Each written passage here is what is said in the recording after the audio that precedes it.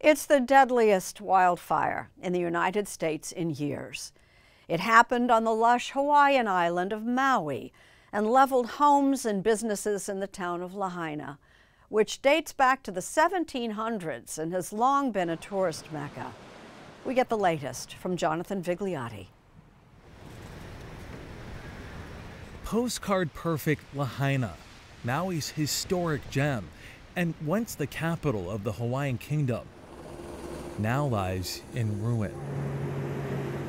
Homes, businesses, and hotels, 80% of the town, smolder for miles along the Pacific coast. A pileup of charred cars frozen in place by racing flames show the panic and desperation that hit these streets after many became trapped. Beat the horn, beat the horn. The wildfire that ripped through this American paradise on Tuesday caught everyone off guard. Kind of had no idea what was going on because we had, no cell service, no TV, no internet. Residents say evacuation orders were never issued, neither were text alerts. Some people so desperate ran into the ocean to escape the flames, but dozens didn't make it out alive. We couldn't breathe, there's no air, it's just the carbon monoxide, and we held on as best as we could. By the time help arrived in town, the firestorm had taken a terrible toll.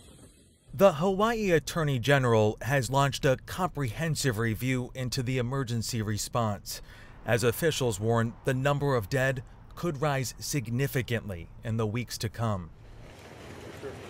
Teams with the National Guard are sifting through the ashes, X marking the spots that have already been checked. Officials say canine crews have searched only 3% of the wreckage so far. We've got an area that we have to contain, and it is full of our loved ones. We've got 89 so far. Today, we identified 2.